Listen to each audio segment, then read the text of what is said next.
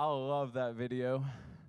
My favorite part of that video, there's a little like asterisk next to one of the lines that comes across, and it's about an auto washing feature. And then I paused it, and if you look down at the bottom, it says only if you put in the dishwasher.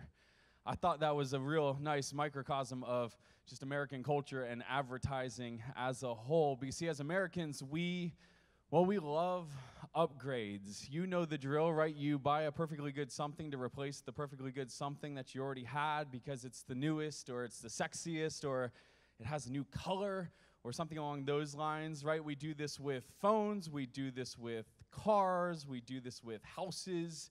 We do this with jewelry. You fill in the blank with whatever actually applies to you. Now, this week in American culture, it's a pivot point. It happens every single year, in the same week, every single year, and it's where we pivot from being thankful for one day to I want more for an entire month. As my boy Andy Stanley would say, we go from being grateful to being cartful, right? Like you fill up your cart online, and then I don't know about you, but I like fill it up, and then I'm like, no, that's too expensive. No, but I really want it. I'll leave it in the cart for later until I can afford it. Like I just like plan ahead with my cart. Thank you, Amazon. But what Amazon always reminds me of is that like, you know, I'm not wearing the right clothes, or I'm not, you know, I don't have the right glasses, which I don't have my glasses on today, but they weren't the right ones, so I didn't wear them, right? Or you don't have a big enough TV, or you're not baking the right cookies, or you don't have the right decor in your house, or it's not painted the right color, or that you need a barn to hold your pottery. But whatever the case may be, culture always reminds us of what we don't have, and what we do have, we need to let me upgrade you. And what happens is we become dissatisfied with what we have, and then we become dissatisfied with what we can't afford, all while forgetting that we have food, we have shelter, we have transportation, we have all the things that we actually need. But this season quickly becomes a season that just reminds us that we have to, upgrade. Now, I'm old enough to remember. This may date me a little bit, and some of you may, but most of you may not. I'm old enough to remember a time, this is going to be crazy for you, that when something broke, you fixed it. I know. Isn't that crazy? Like, my favorite part about breaking stuff is buying the new stuff that goes with it, right? I'm like, oh, that's a bummer. I broke that golf club. Now I get a new one or a whole new set, right? But the reason why we become so dissatisfied with our stuff and try to upgrade our stuff so often is not because our stuff is bad, but because we become aware of what's out there, right? And how do we become aware? Well, advertising companies, they spend trillions of dollars every single year, trillions with a T, letting you know what's out there. It's why when you buy something, I don't know if this happens to you, it happens to me all the time. Like when you buy something, you get posed with a question, like as you're like checking out, like, you know, you also might like this. Or some of the items that you have looked at, they actually relate to these items over here. Or then they peer pressure you. They're like, you know, customers who bought what you're about to buy, they also bought this, and so you should do that. And then this is my favorite one. They say, these items were frequently bought together. Like, you're going to buy the new driver because last year's driver didn't drive straight because it had nothing to do with your terrible golf game and everything to do with the driver. And so you bought the new one, and then, let's round out the whole golf set with a new putter that is, you know, going to put balls in the hole perfectly every single time. So the question begs the question. That's my question for you. How do you stay satisfied? How do you stay thankful in a world that runs on dissatisfaction? Right? And if getting more stuff doesn't make it go away, right? You know that because our desire for stuff is just like any other appetite. If you feed it, it will grow. Like you're not pushing away from the Thanksgiving meal going, well, I don't have to eat ever again. No, what are you going to do? Like 3 hours later or maybe 3 minutes later, you're going to come back for round 12 because what you did is you expanded your stomach out and now your appetite has grown, right? And the real issue is there's no problem with providing for your family or, having nice things if you can afford them, or, there's nothing sinister about good marketing. But the problem is, there becomes a problem when you have too much credit card debt. Or it becomes a little unsettling when you have no savings account, but yet you have things in your garage that are collecting dust. It becomes a little bit of an issue when you have no financial peace. Because here's the deal, and you know this because you're smart. It doesn't matter how much money you make. If you don't have any protection built into your finances, there's no financial peace there. And so again, there's no problem with good marketing. There's no problem with providing for your family and having nice things and all the things. But there is a problem when the focus begins and ends on upgrading. Now, it's not all bad news. Listen, not all dissatisfaction is bad. There is good dissatisfaction, right? Say your career's not going the way that you want it to, or that you picture, and so you decide, hey, I'm gonna upgrade a little bit. I'm gonna go get a master's degree, or maybe I'm just gonna go to college for the very first time, or I'm gonna go into something vocational, or maybe I'm gonna join the military. These are good things. They find you financial peace. They help you provide for your family. This is a good thing, maybe even a God thing. Those are good upgrades. Because, see, some of the dissatisfaction that we have has led to the most powerful things on this earth. People were rightfully dissatisfied with feeling pain during surgery. So guess what they did? They came up with anesthesia. Okay? People were dissatisfied with the fact that half of the people on the earth don't have clean water. And so they're taking these innovative ways and driving water into the farthest reaches of the world, clean water for people to have. And we're working on things like poverty and working on things like slavery and working on things like hunger because people were dissatisfied with what was going on and they decided to make a difference. Now, here's the catch, though.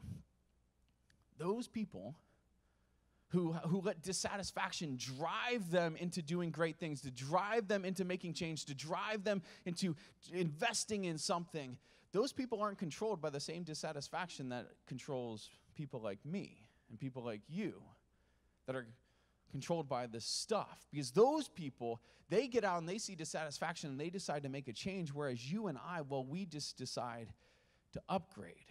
Now, there's a driving force behind this. It's not all your fault. It's not all my fault. Because nowadays, there never has been so much want, even though we have so much more than anybody in the history of the world has ever had.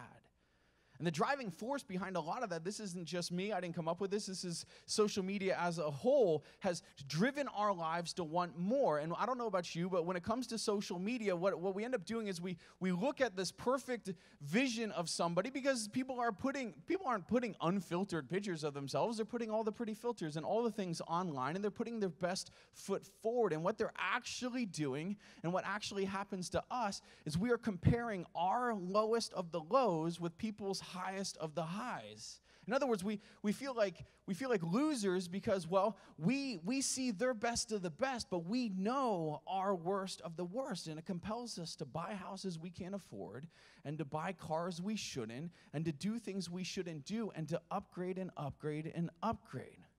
You see, never before in history have we been so accurately able to measure popularity. So I don't know about you guys, but when I was young, you just kind of sort of guessed who was popular until you got to high school. And then you're like, oh, they're clearly popular, I'm clearly not. I remember my friend Pete back in high school. He lived across the street and 2 doors down. I can picture it like it was yesterday. Pete, in the summer of 87 or 88, got a Nintendo. An OG Nintendo. This is actually my Nintendo from my childhood. No, you can't touch it. Yes, I still play it, and it's awesome. But Pete got one years before I ever did because, well, Pete was awesome, and Pete was popular for the entire summer. Nowadays, what happens? Well, we have analytics to our popularity. I have 379 followers on Instagram. True story. She might have 492. So that is, carry the one, she is 23% more popular than I am. I post a picture and I get 19 likes, and she posts a picture and she gets 119 likes, and it's not fair. But what we end up doing, and what you end up doing, is you end up comparing, you end up summarizing that everybody else is better and that my life, well, sort of sucks. And so for the rest of our time here with you, I want you to do one very important thing. I just want you to be very, very, very, like just super honest about exposing any dissatisfaction you have that is driving you to upgrade. And so I want to give you a few areas, if you will, the areas that someone exposed in my life years ago. And so it's these are things that I struggle with, and so maybe, just maybe, they're things that you might struggle with. And so I want you to be just gut level honest with yourself. You don't have to do all the little activities and class participation we're about to do, but I want you to think just deeply and honestly about what's going on in your heart when it comes to these things. And the first one is this. It is material and financial dissatisfaction. This is a tangible one. Like, you hate them because they have the car, and so you hate the car, and you hate them because they function in a different tax bracket than you do, right? Like, you're just trying to, like, make it to tax season so you can get a refund back on all your taxes. Meanwhile, they're paying taxes, right? And you're just hoping to make it to the end of the month, right? And so their best of the best is so much better than your worst of the worst, and so it's palpable, and it causes dissatisfaction. Now, if that has been a problem for you ever, not just now, raise your hand. Okay. There's a couple people with material and financial dissatisfaction. That's a big one for me. The next one is this. That's the first one. The second one is this. Relational dissatisfaction. This is the FOMO. This is the fear of missing out, right? All your friends are out with all your other friends, and you're wondering why you're not out with all your friends who are out with your friends, right? And or maybe you're single and all your friends are married. And you look at their married life, and it's all like cupcakes and unicorns and rainbows and beautiful, and you're just over here going, I'm tired of being the third wheel. I'm tired of being the fifth wheel. I'm tired of being the seventh or the ninth wheel, right? It's relational. You see the relational intimacy that these couples have in their marriages, and it's beautiful, and you're just over here living the single dream, ? Maybe nightmare? So if that's been a problem for you, relational. This is a big one for me, FOMO. Let me see your hands. Oh, okay, not as many as the first one. That's all right. We got a third one. I think this one I think it will bring it home. Circumstantial dissatisfaction. Right? You look at somebody else's life and you compare it to your life, and you're like, I want to be them. I want to do that. Right? And it can go a little bit deeper than that, because you're at a point in your life now where you're like, man, I thought I would be doing more. I thought I would be doing something special. I thought I would have a purpose that was greater than me, and I don't anymore. And you know what? Maybe it's super specific. Like, you're watching the 14th gender reveal party on Instagram, and you're over here struggling with infertility. And there's bitterness in your heart, and it starts to hurt, and you start to get angry, and you don't even know why, and your circumstances all of a sudden make you feel inadequate, and your circumstances all of a sudden make you feel lacking. This is a hard one for me.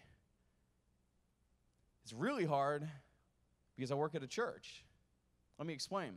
Myself, just like all the other staff members at just about every other church, well, we work on the weekends. And you're out at the game. You're doing your thing, cooking out, whatever, on a Saturday night. Meanwhile, I'm at home, serving the Lord. And you're out there serving the devil and all the devil's things and earthly things. And I'm just praying real hard for you. I'm not bitter at all, right? It's circumstantial. I heard a pastor once say, and you've heard this before. This is a common thing. But I heard a pastor once say that 10% of our lives is what happens to you, and 90% is how you respond to it, right? That's pretty solid. That's good stuff, right? Yeah, that's not reality, though. That's not how you and I see it. How we see it is actually completely opposite. 90% is what happens to us, and 10% how we react.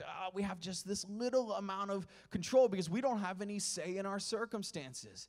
And to me, it's all about perspective.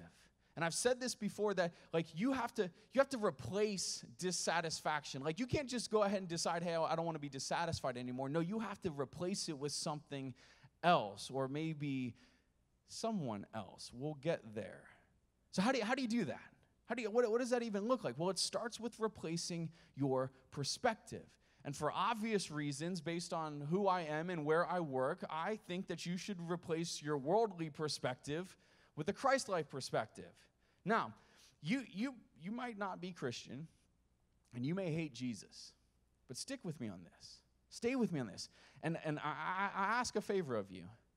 allow God, just for a second, okay? You're not becoming a Christian right now, but just for a second, allow God to speak intentionally and honestly into your life. Because what I want to do is I want to give you a real life example from a situation that is most likely far worse than anything that you and I are going through. Because what I want to talk about with you is a guy by the name of Paul. Now, Paul, if you don't know, Paul wrote most of the New Testament. He's the reason probably why I get to stand here today. He kind of shaped a lot of what we view as Christianity. And Paul had this incredible way of just responding towards his circumstances in the most positive way. Well, how'd he do it? Well, he consistently and constantly responded in a Christ-like way, in a Christ-like perspective. In fact, what I want to do is I want to look at one of the most famous things that Paul ever said, but it's a perfect verse on perspective and this concept of dissatisfaction and not being grateful and thankful in everything that we do. And in order to really get the full effect about what this looks like, you got to understand the context of where Paul is writing. And again, Paul did a lot of writing, and he did a lot of writing from a Roman prison, which is where he is in our little story. But Paul's not just in a Roman prison. What he's doing is he's writing in a Roman prison where he is chained to a guard 24/7 while he poops, eats, and sleeps. So chances are his circumstances are just a little bit worse than yours. And this is what Paul says. Check this out. He says, I know what it is to be in need. I bet you do in prison. And I know what it is to have plenty. I've learned the secret of being content in any and every situation, whether fed or hungry, whether living in plenty or in want. He says, hey, you want to know a secret? You want to know how to be content in everything? And I'm like, yeah, heck yeah, Paul, that sounds awesome. He says, I can do all this through Christ who gives me strength. See, that's Philippians 4:13. That's the one that everybody loves. That's the one that gets all the credit, but 12 really sets up 13 to knock it out of the park, right? Like he says, you want to be content? Christ. You want joy in the simple things? You want joy in the terrible things? You want joy across the board? Christ. You want satisfaction in every single thing that you do? Christ. It's not found in what you have. It's not found in what you don't have. Paul, chained to a Roman guard, says, you know what the secret is? The secret is Christ and Christ alone. And you're thinking to yourself, well Ryan, I'm content all the time. I was content when I bought that Audi. Well, I bet you were content when you bought that car. But you know what? How long? A week? A month? Like it's still just four wheels, gets you from point A to point B, goes on premium gas, and it's too expensive to repair. Like it's still just a car. But here's the thing. Listen. If you get to nothing else, listen to this. Until Christ is all you have, you'll never recognize that Christ is all that you need. It's true. Paul says, you want to know a secret? You want a secret to being content? Strip everything away. Get rid of everything.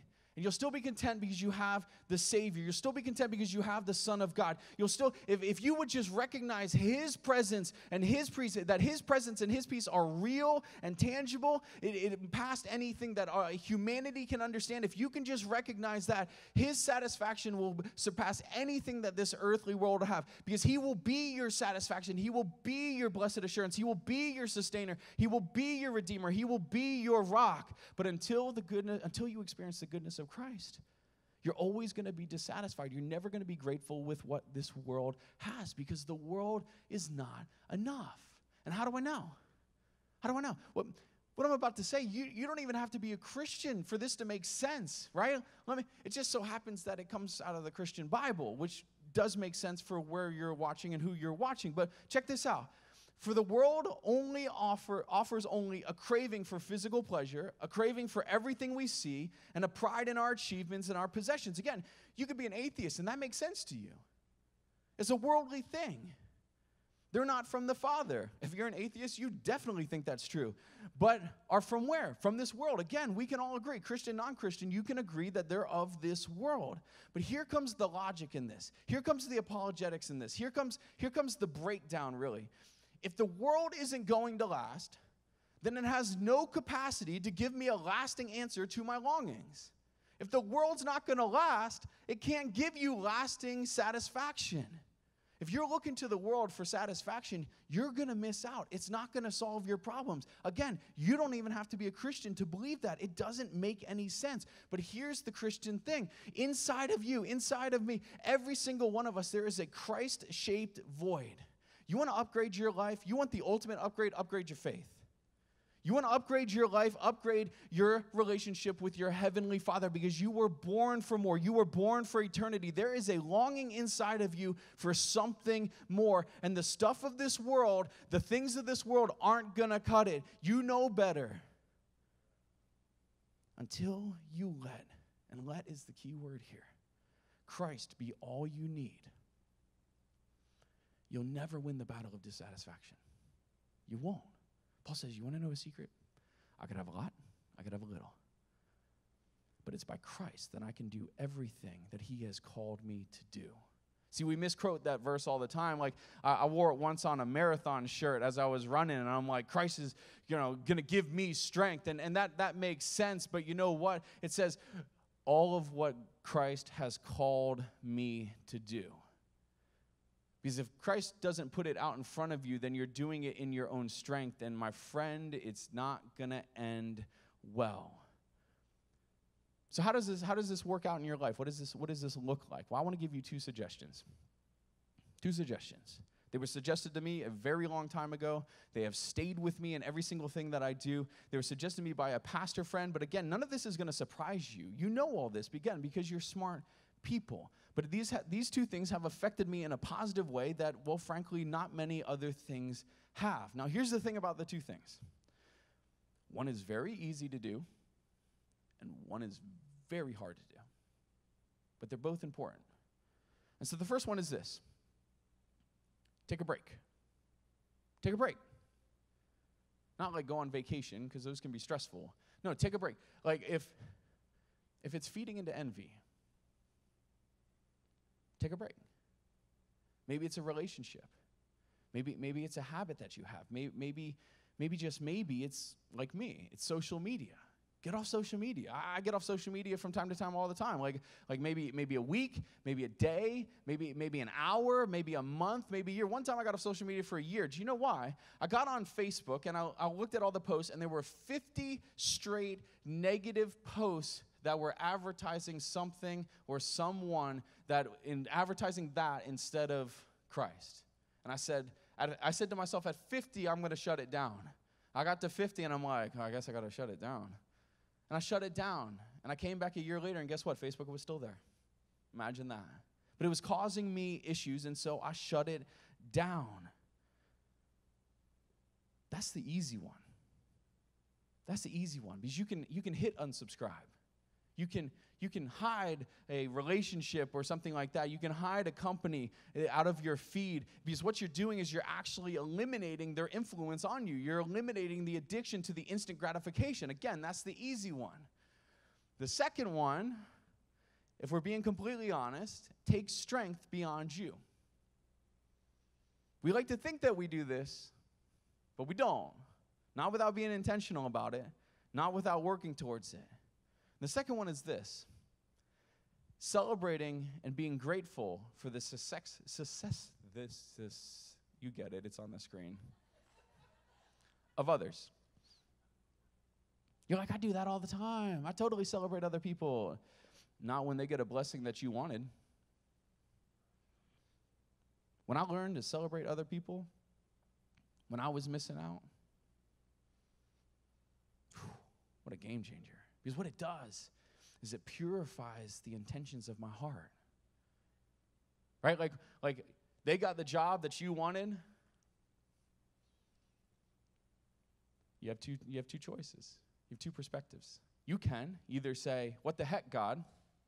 I wanted that job. I deserved that job. I should have had that job. Or you can say, God's in control, so he must have had a really good reason for why they got the job. And so you know what, God? I'm going to thank you for the blessing in their life. Right? I'm going to thank you for the blessing. It happens all the time when you see that they have more money than you, or they have the toy that you want, or they have the house that you want. Man, God, I'm going to thank you for the blessing, for your hand of blessing over their life. Because you know what? You can't honestly pray for someone who you are bitter and jealous of.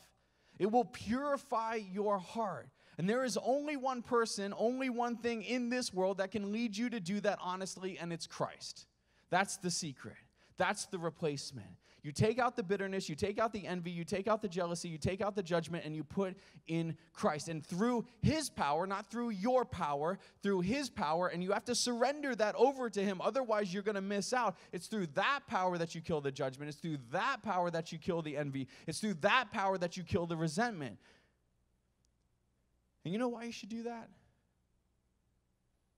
Because James, the brother of Jesus, you know what he says? You know what he says about these things? When it comes to envy and bitterness, he says they're earthly. He gets real up in your feels. He says they're unchristian. And then he takes it one step further. You're not ready for this. He calls them demonic.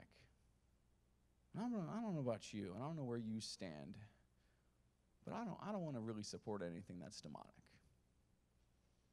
But it's through Christ that you can defeat those things by letting Christ replace your earthly desires. And when you do, you will experience life the way God desires you to. You will experience life the way your Creator, the way your Maker, the way your Father who loves you, who created you for his purpose and his glory. Then you'll get to experience life that way. The abundant life. And so here's my challenge for you. We're going to wrap up. Challenge for the whole Christmas season, if you will, as we push into that. It's to find the things in your life that are causing you dissatisfaction. Not like your kids or anything like that. Like, find the things in your life that are causing you to be envious of other people. That you have replaced with Christ, where you feel like if I just don't upgrade this one thing, I'm just not going to make it. Find that one thing in your life and eliminate it. That's it. That's it. I know it should be, this big grand thing. No. You don't need that. You just need to apply what you've already learned. You just need to apply what you've already heard. You don't need any more sermons from a talking head to go out and make an actual palpable difference in your life. You just need Christ. That's the secret. That's the secret to being content in every single thing. Let's pray. God, I thank you for, just giving us Christ, because without him, one, we would spend eternity without you, but two, we would be so lost.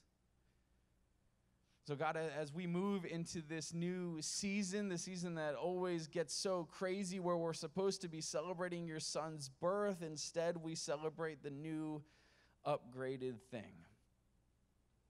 And so God, I thank you for sending your son, and I just ask that especially in my life, God, that you would just remind us, remind me to keep the main thing, to replace the bitterness and to replace the envy and to replace the need to upgrade and to replace it with your son,